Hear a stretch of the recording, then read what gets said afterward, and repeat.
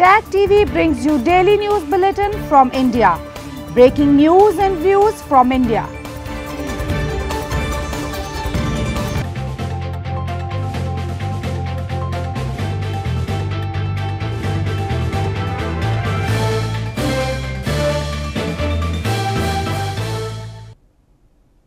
Good evening. Welcome to South Asian Newsline. I'm Karim Zimik. Here are the top stories we're tracking you for you on Wednesday, the 29th of April. India's Punjab province extends lockdown by 2 more weeks. 3 killed in suicide bombing in Afghanistan's Kabul province.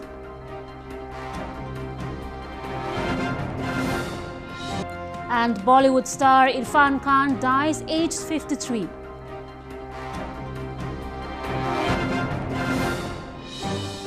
And now for all the details, India's tally of COVID-19 case reached 31,332, while the number of deaths breached the 1,000 mark on Wednesday. Amid ongoing lockdown imposed to curb the spread of coronavirus that ends on May 3rd, Chief Minister of Punjab province announced the curfew in its province has been extended by 2 more weeks. The total number of novel coronavirus cases climbed to 31,332 on Wednesday, while COVID-19 deaths in India crossed the 1,000 mark according to India's Health Ministry. The tally is inclusive of 22,629 active coronavirus cases, 7,695 patients who have been cured or discharged, and 1 patient migrated. Meanwhile, as India remains in lockdown to curb the spread of coronavirus, Punjab Chief Minister Captain Amrinder Singh announced on Wednesday that the lockdown in his province has been extended by 2 more weeks. He said that the lockdown will be lifted from 7 a.m. to 11 a.m. every day, during which the shops will be open and people can come out of their houses to shop. फिर lockdown रहेगा ये ਜਿਹੜਾ lockdown और curfew हाले ਅਸੀਂ 2 ਹਫ਼ਤੇ ਦਾ ਕਮ ਸੇ ਕਮ ਇਸ ਨੂੰ ਅੱਗੇ ਰੱਖਾਂਗੇ ਫਿਰ ਆਪਾਂ ਨੂੰ ਹਾਲਾਤ ਦੇਖਣੇ ਪੈਣਗੇ ਲੇਕਿਨ ਤੁਹਾਨੂੰ ਥੋੜੀ ਜਿਹੀ ਰਾਹਤ ਮਿਲੂ ਤਾਂ ਕਿ ਤੁਸੀਂ ਬਾਹਰ ਜਾ ਕੇ ਘਰਾਂ ਚੋਂ ਨਿਕਲ ਕੇ ਆਪਣੀ ਦੁਕਾਨਾਂ ਤੁਸੀਂ ਜਾ ਸਕੋ Indian Prime Minister Narendra Modi earlier on Monday interacted with chief ministers of provinces and discussed the staggered exit strategy from the countrywide lockdown. Almost all the provinces had recommended an extension of lockdown as the cases of COVID-19 in the country continue to rise. 3 terrorists were neutralized by security forces in an encounter in Shopian district of India's Jammu and Kashmir on Wednesday. There has been a series of skirmishes between security forces and terrorists in Jammu and Kashmir over the past week. Security forces neutralized 3 terrorists during an encounter in Shopian district of India's Union Territory of Jammu and Kashmir on Wednesday. A joint team of the Indian Army, Police and the paramilitary Central Reserve Police Force launched a search operation in Zainapura area in Shopian on Tuesday, following which the gunfight began. The terrorists were gunned down in retaliatory fire. Operations were still underway till the last reports came in. There have been a series of skirmishes between security forces and terrorists in Jammu and Kashmir over the past week. On Monday, at least 3 terrorists were gunned down in a similar encounter in Kulgam district. The Kashmir Valley is currently under shutdown after Indian Prime Minister Narendra Modi ordered a nationwide lockdown till May 3rd to prevent the spread of coronavirus. In news from Afghanistan, at least 3 people were killed and several wounded in a suicide bombing in Afghanistan's Kabul province on Wednesday. No group had claimed responsibility for the attack till the last reports came in.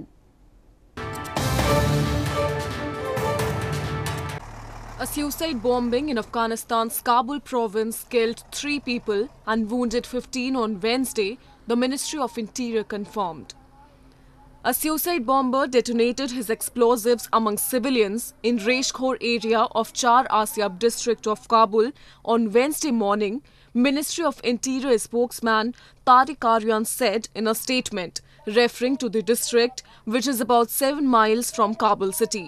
The attack took place close to the gate of the Special Operations Unit in the district. ایزه نمیگیم که دولت خدای نخسته بالای دولت فشار بیاریم دولت ایجا بکشه ما میکوشیم ما غریب و بیچاره هستیم دولت تحت تامین به حساب بکنه اولیکامون بگیره ما به یک جای امنیت میریم سای نظامی تیش سر زندگی بکنه دیگه ما با کلی به جان آمدیم خدا یکیش. It was not immediately clear who was responsible for the blast, which came during the Islamic holy month of Ramadan. And as the coronavirus pandemic and US-led efforts to broker peace talks between the insurgent Taliban and the Afghan government have left many calling for a ceasefire and reduction in violence.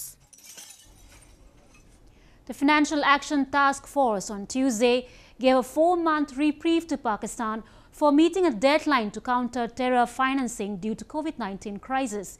Pakistan has been on FATF's grey list since 2018.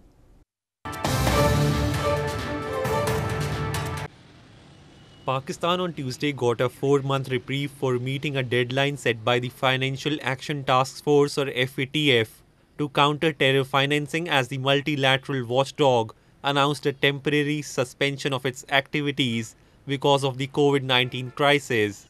The Paris-based anti-terror financing watchdog, however, said in a statement that there would be no let-up in its efforts to fight money laundering and terror financing, and that it would actively monitor the impact of the COVID-19 crisis on measures to counter illicit financing.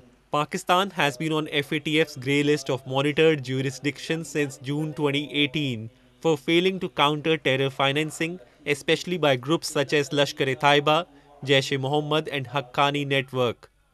Pakistan's performance was to be assessed at review meetings to be held in Beijing from June 21 to 26. The review is now expected to be done in October. A FATF plenary meeting in February had warned Pakistan that it had failed to meet deadlines for a 27-point action plan. As Pakistan battles COVID-19 this year, one of the country's most popular Ramadan television game show has been muted by the lockdown due to the coronavirus pandemic.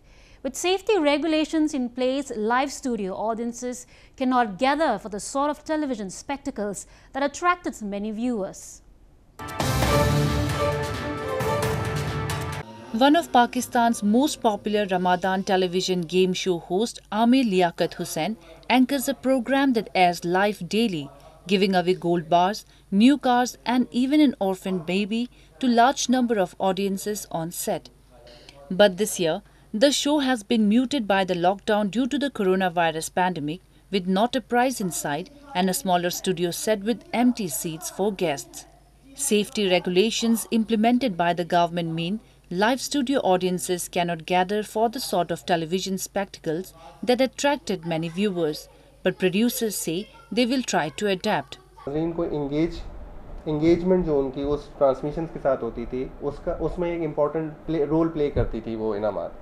बहरहाल अभी जिस तरह हम लोग जानते हैं कि corona के हवाले से जो सारी सिचुएशन है तो ऑलरेडी हर इंसान जो है अपने आप को आइसोलेशन में लेके जा रहा है, क्वारंटीन किया हुआ है उसने, और कोशिश की जा रही है और सबको बताया जा रहा है कि आप लोगों ने सादा ज़िंदगी की तरफ वापस आना है। तो जब ये सारी चीज़ें हर इंसान के ऊपर लागू हो रही है तो इसी तरह हम बाकी लोगों का भी जो है जो ट्रांसमिशंस हैं उसको भी सादगी की साइड पे ज़्यादा लेके जाया गया है।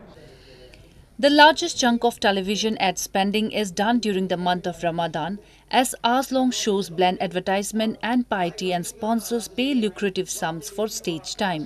But people won't see the kind of rambunctious shows they saw before because advertising companies are not spending as much.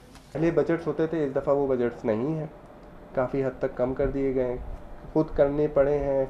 मौजूदा हालात की बिना पे जो इस वक्त मुल्की हालात है, जो दुनिया आलम में जो इस वक्त जो सिचुएशन चल रही है वो ऐसी नहीं है कि हम नमूद व नुमाइश ज़्यादा करें। The mood in the aftermath of the coronavirus is decidedly different this Ramadan in Pakistan, where experts say infections could peak in May.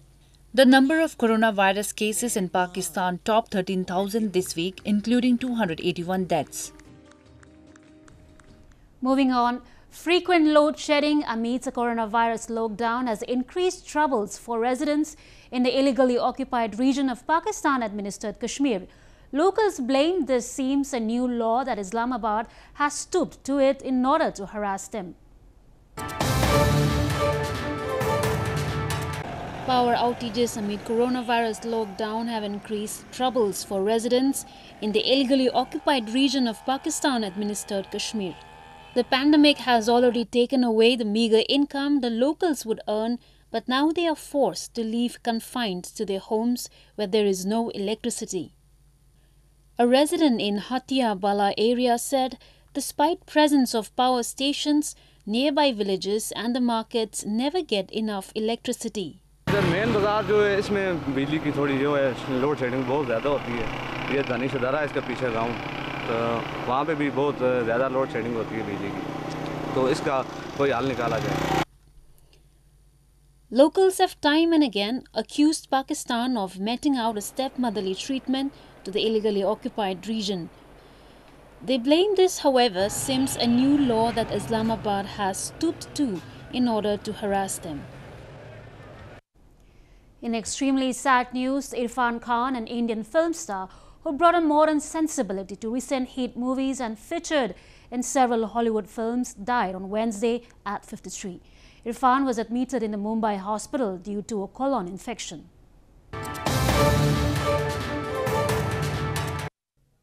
Actor Irfan Khan died on Wednesday in Kokilaben Dhirubhai Ambani Hospital in India's Mumbai city, where he was being treated for a colon infection. A statement released by his family said that Khan spent his final hours surrounded by his love, his family, for whom he most cared about. Irfan Khan, one of Indian cinema's most respected thespians, battled a tumor for several months and returned to Mumbai some months ago after being treated in London. He is survived by his wife Sutapa and two sons. Indian Prime Minister Narendra Modi and Bollywood megastar Amitabh Bachchan led the tributes to the industry's most versatile actor. People from all walks of life, including actors and politicians, condoled his death. Irfan Khan was last seen in Angrezi medium, which released a little over a week before the coronavirus lockdown was imposed in India. His movie credits include internationally acclaimed offerings such as The Lunchbox, Slumdog Millionaire, and the Hollywood blockbuster Jurassic World. As coronavirus cases continue to spike in India, artists have come up with their own ways of creating awareness and urging people to follow lockdown rules. From being dressed as Hindu god of death Yamraj or coronavirus monster, these artists are scaring people, telling them to stay at home or else they will face the dead and get infected by the virus.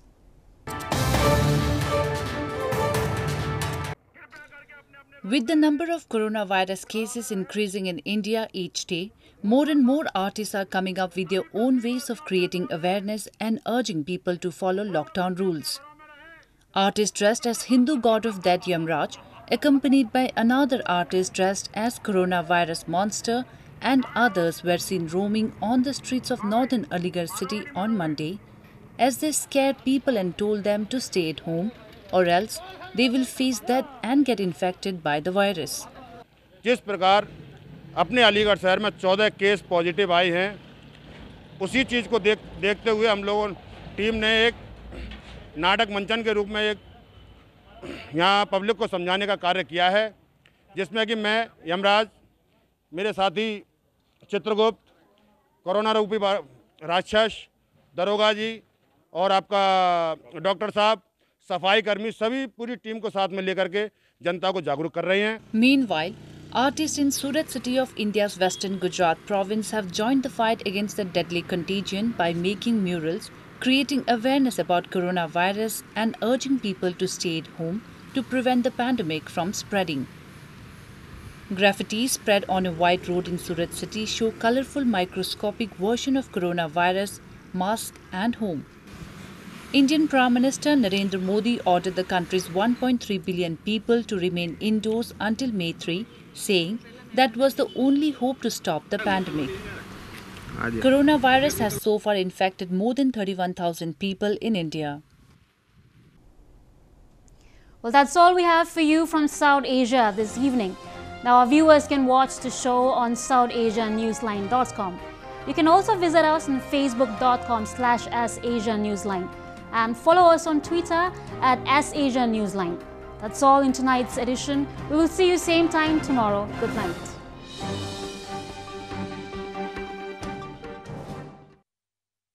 Subscribe TAG TV YouTube channel and press the notification button.